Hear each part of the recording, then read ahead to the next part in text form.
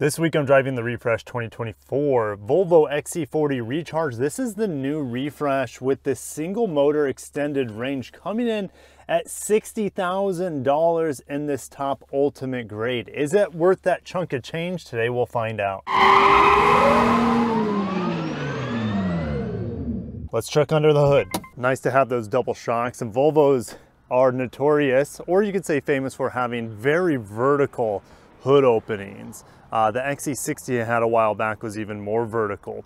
But underneath the hood here, there's actually not a motor up front like I had in previous model years. We have the charger, which now this rear wheel drive model can charge up to 200 kilowatts. They say 10 to 80% in about 28 minutes, if I remember correctly. The dual motor still only charges at about 150 kilowatts. I'm gonna close this because there's not much to see under there.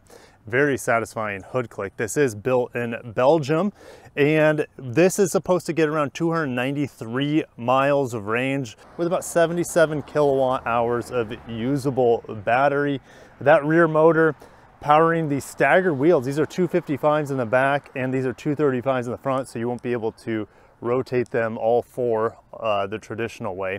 But we have 248 horsepower back here to the rear wheels and about 310 pound-feet of torque. It's a nice rear wheel drive feeling vehicle. I wouldn't call it sporty, as we'll talk about it when we start driving, but it is adequate to keep up in town, and I've been using it to drive my parents to the airport this week, so I got a lot of highway driving. I also been taking it to drop my kids off at school, so we got a lot of city driving, so I'll be able to give you guys a really good impression with the range, the rear wheel livability, etc. All right, so with the front end, they have changed a few things with the past couple years, but they refreshed the styling up here, I think for the 23 model year, and so they removed the bezel, so it's a little bit more seamless here. They also revised this area. This used to be more of just like one big long oval piece. Now they've added a little bit more depth and character around those fog lights. Parking sensors here on the front. It's a very beautiful design. This design came around in 2019, I think, when this generation of XC40, it's the only generation of XC40, came out on the market, and it still looks incredible to this day. Thor's hammer daytime running lights here. And when I walk out of the car with the key, it turns off. So that's why the lights are off right now. But this also doubles as your daytime running light. You got like quad beam LEDs on top of there, which I don't remember on the pre-refresh. On the side, we have these 20-inch wheels, and we have turn indicator LED signals here on the side mirror. This Ultimate has 360 camera. It's got the pano roof. It looks really, really nice. And let's go ahead and get into the back here. Recharge, that's one of the ways you know it's the plug-in. And the other way we know it's fully electric is from the front. The gas models, the B5 for example, will have a much more porous grille. We just have very little grille openings here. I think this has active shutters. Yep, I feel them in there. Active shutters here, of course. So let's get on the back here of the XC40. Very typical for Volvo with the vertical rear tail lights, the D-pillar tail lights. Recharge here. Now, the twin motor, we'll say twin motor. So it just kind of feels like it's lacking with that badge. Volvo across the back here. Very, very handsome rear end. Let's lift up this hatch, and flat floor, flat loading floor underneath. Well, you could put the charging cable under there if you wanted to. And underneath that, well, it's a jack, but there's no spare tire in here, unfortunately. I don't have a tonneau cover on this, but I know that's available. You can just see where it would clip in right there. Folding on the seats, it's actually quite easy from back here. Headrest fold down, you can see it's completely flat loading floor. It's very, very impressive, and since it is more of a boxy design, you get some really nice cargo capacity here with those seats folded down. So let's go ahead and close that rear lift gate. Here's your charging port. I've just been using my level 2 at home. Does a good job charging on my about 3.7 kilowatts of charging. All right, materials, soft touch here on the door. It's all pretty monochrome besides the handle. It all is black, but at least we have this nice carpeted door liner on the inside. This Ultimate also has this wool option. It doesn't cost you much more, but keep in mind, it will not come with ventilated seats. And we do have a cup holder back here. And these seats are not adjustable. You can't recline them. And I did put my newborn in here. He's not a newborn anymore already. He's a couple months old, but it's really easy to get back here and access those child anchors. We do have mat pockets on each side. I do have heated outboard seats, a couple USB-Cs back here. The vents are nice and close. Good enough legroom, headroom, excellent here at 6'1". Do appreciate the wool back to the seat. I mean, it's just really nice. Here's that little wool blend performance tag. Very, very nice. But I don't see, where's the Swedish flag? I don't see the Swedish flag here. Maybe since it's made in Belgium, we don't have that Swedish flag. All right, so let's go ahead and get into the front seat. And we do have smart access here on all 4 doors, which I really, really appreciate with the kiddos. So get into the front, thigh extension, manual. I love it. It's great for people with longer legs. Beautiful wool blend seats here. The materials are pretty much the same as the back, but now we have these illuminated topography trim, which looks really nice at night. We also have memory seats up here, and Harman Kardon sound system is quite fantastic, but I believe it's only on this ultimate grade, if I remember right. All right, when you get in, the radio starts playing, even if you had it off previously, and the car's on. There's no start-stop button in here. When it senses the key in the front seat, the car turns on and you're ready to start driving. More topography map here on the dash. It doesn't do anything for me during the day. It does not look premium during the day. Only at night does it show its true nature. But for 60K, I would be looking for something a little bit nicer than this, especially for the daytime. Soft touch dash, there's that Harman Kardon center speaker. Very, very nice sound system in here. It's not as loud or as powerful as, let's say, the Bowers and Wilkins, but it does a good job here in this smaller XC40. A couple USB-Cs down here, 12-volt wireless charger. I don't remember seeing a crystal from Sweden on previous XC40, so I love having that. I have a couple strange storage places in here on this vehicle. I don't know what they're there for, but I guess you could hide a pack of cards or a stick of gum in there. And this is rubber lined. I don't see an illumination light, but you can charge your key down there if you need to. I do like the AC system in here. I love how the vertical vents have no restriction hitting me. It's very well laid out. The screen maybe a little bit small by today's standards, but we do have Google built in, which comes with its pros and cons. If I use, let's say, the charging button here, it's going to take me to the nearest charging stations. Take me to Disney Magic Kingdom. Magic Kingdom Park. All right. All right, so they're saying if I arrived there, I would only have 8% of battery left. So they're saying, hey, we're gonna have you stop in Punta Gorda for charging. And so, yeah, it'll only take about 15 minutes to recharge to get there. So it's nice that they offer, you know, charging routes on the way. That's something that Android Auto would not be able to do. Speaking of Android Auto, there is no Android Auto. My phone, a Google phone, cannot, oh, sorry, yeah, I said the G word. It cannot display or mimic or duplicate its software here on the screen, only Apple CarPlay, which is a bit frustrating for us Google owners. There's a little range assistant here. I'll talk about range when we start driving. I never use this. It's pretty much worthless. I typically either keep up the maps, which is very familiar to me. I like using Google Maps, or I like using or putting up the radio station here, which is real nice to be able to very easily select your favorite stations here. If I want Fish Radio, for example, real easy to heart or star, and then you just go to favorites, and then you can fly through your favorites with these preset buttons here. Volume up and down. I like this steering wheel. It's very classic Volvo, very minimal. Has a real nice girth to it. Stitching on here is pretty impressive. You know, it would have been nice to have a little bit of contrast when maybe a different color stitching. Behind the screen is, if I just put it into drive, behind the screen, we have a customizable, well, yes, Volvo's in their safety, right? We'll talk about the safety in a little bit, but closing that down, I can put the map up here, and that way I can have my radio over here. Unfortunately, I have no ability to put my radio over here, and I have no head-up display either. But it tells me my range, my battery, it tells me the map, and if I put in an address, it will show me the step-by-step turn directions here on the screen, which is fantastic. Very minimal though. I can take that map off or I can put it on, and then this is the only information I have. 25 kilowatt hours per 100 miles, it's 4 miles per kilowatt hour, multiplied by the 77 usable kilowatt hours here, and that's my city range. It's a little over 300 miles of city range, and I'll talk about the highway range here in a little bit. With that being said, I'm ready to start driving the new refreshed Volvo XC40. We have the Volvo here in drive. You hear a really mild hum. It's not nearly as annoying as Toyota or Hyundai's or even Honda's synthetic electric vehicle noise hums that they're required to bake into the vehicle by the government. This is very pleasant, very mild. It's not distracting, and this is actually the first time I've heard it.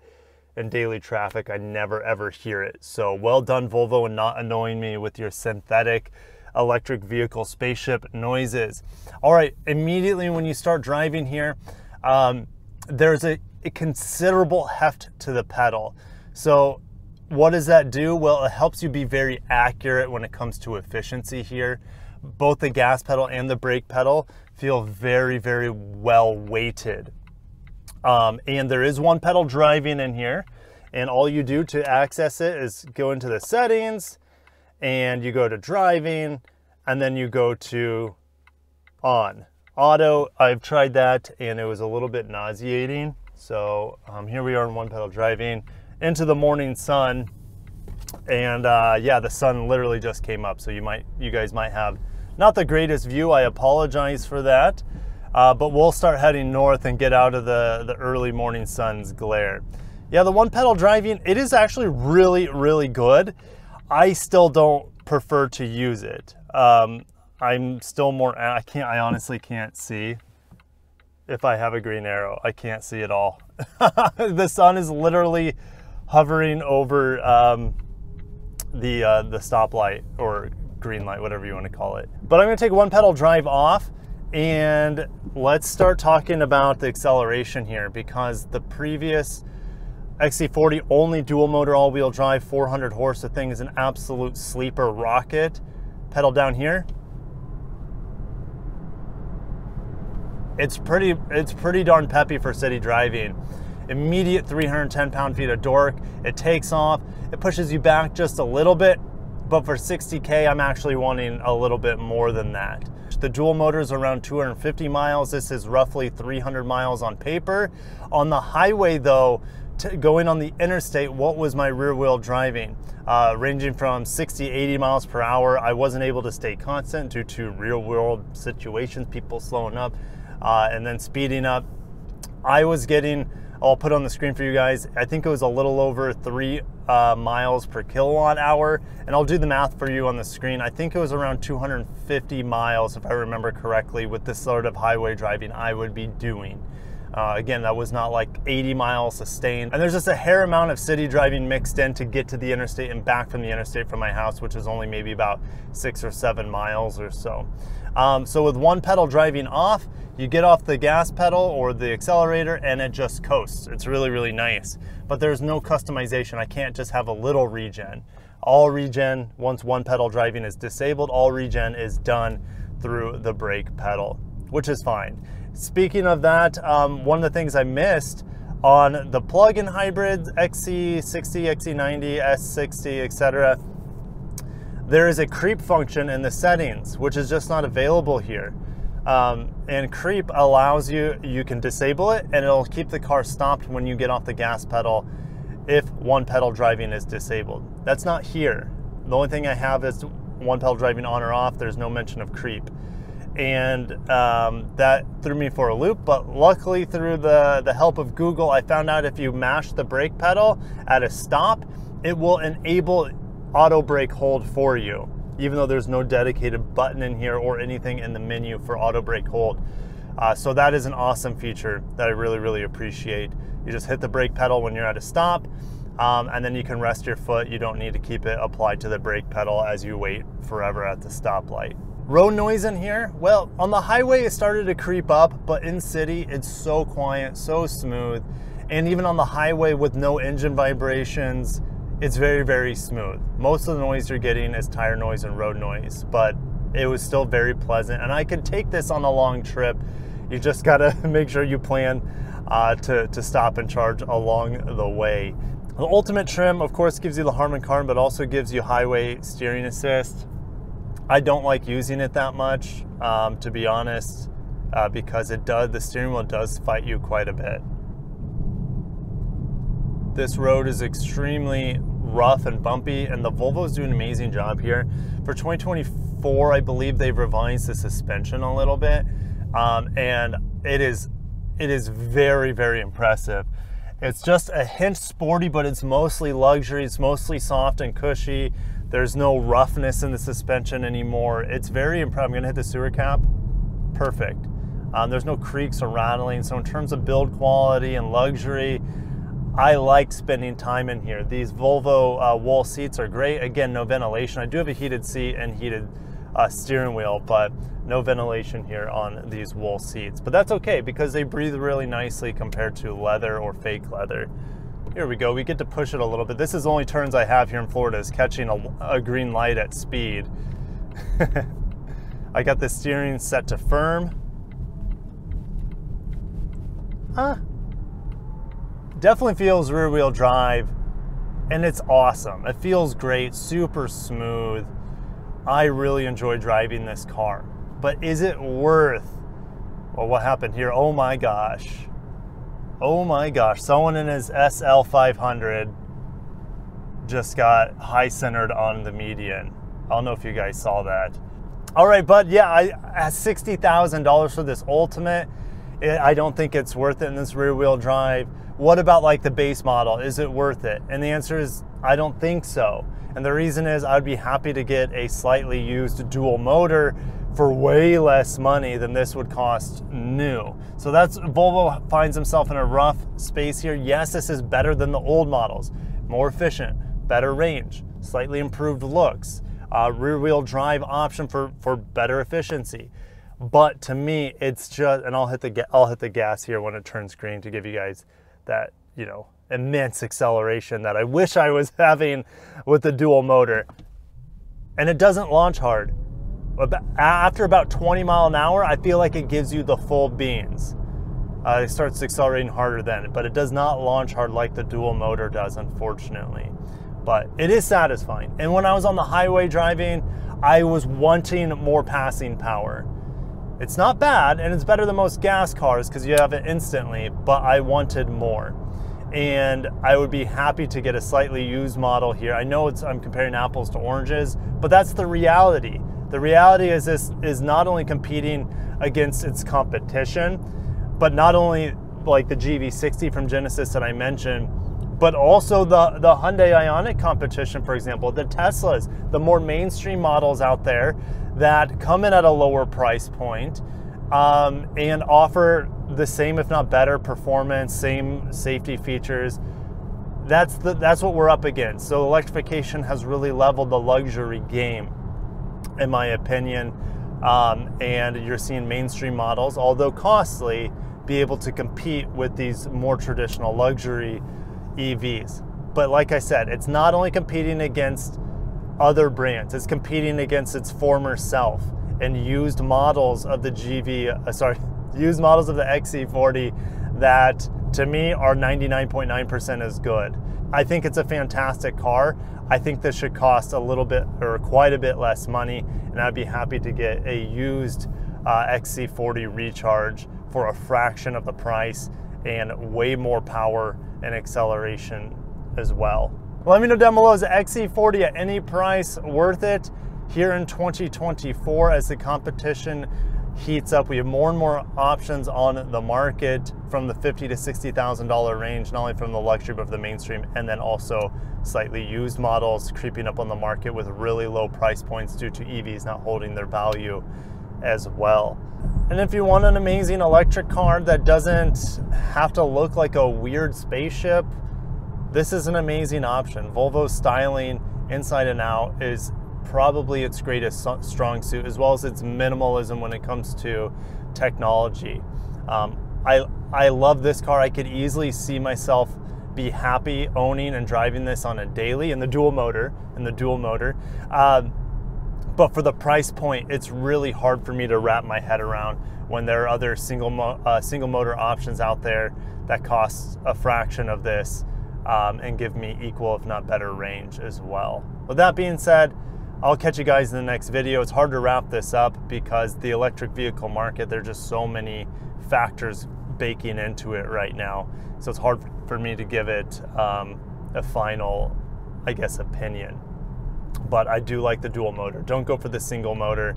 The efficiency isn't that big of an upgrade. And I could always use that extra horsepower. I can't always use that extra range. So keep that in mind. Thank you guys for watching. I'll catch you in the next one. Peace.